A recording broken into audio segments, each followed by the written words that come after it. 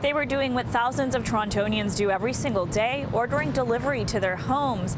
Now they say their bank accounts were depleted. Pizza customers say they have become the victims of alleged fraud, and their debit cards were swapped and stolen while they were making payments. A simple transaction turned into a nightmare.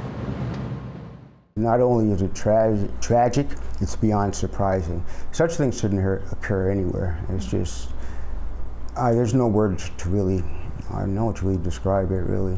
I mean, it's just scary because it's not only just about losing your money, it's like your personal information. City News was contacted by multiple Pizza customers in the same week with identical stories about how their bank accounts were drained. Thousands of dollars taken just hours after they ordered pizza to their homes. That's how shocked and surprised I am, that you could actually order a pizza in the city, have your card swiped, but not only have your card swiped, have your bank account depleted. The stories start out the same way. A man arrives at the door, delivers pizza in a box without a hot pack or delivery bag. But that's where the red flags end. Everything else about the transaction seemed normal. The customers both paid with debit and were given receipts. But at some point while they were paying, their debit cards were allegedly swapped with ones that looked identical to their own. So I came to my wallet and took out the card, and I said, this is not my card. I pulled my card out and started to punch the numbers in. But I noticed that the first set of numbers were off by 1 digit.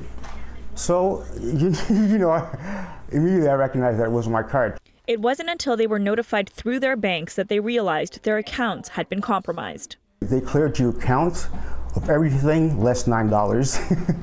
They took all the money. Everything that was in my account except $9. I was quite angered, So it's like, oh, okay. So what do I do now? Because I was never been in this situation. Of course, yeah. So I started I was thinking am I gonna get my money back? Right now I have basically negative $899. That's what the guy told me. In a statement, Pizza tells us the safety and security of our customers is of the utmost importance. We have processes and protocols in place to ensure this does not happen. We are currently investigating to understand more and will be taking the appropriate action. More than just money, the customers are wondering if their personal information has been compromised and how the delivery men could have possibly known their orders and addresses. I'm figuring it's either an inside job or somebody from, I did an online order, so either somebody saw that. I just want an answer from Pizza and make people aware. I mean, that's the most important thing, because you're talking about personal information that if you can lose all your personal information just from ordering a pizza, what about other stuff that we do day in day, right?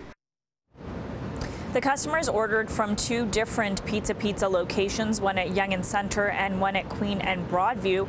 We did reach out to police about the incident, but they say there are no open investigations into this as of yet. However, the customers were told that officers would be in touch with them in the next 48 hours.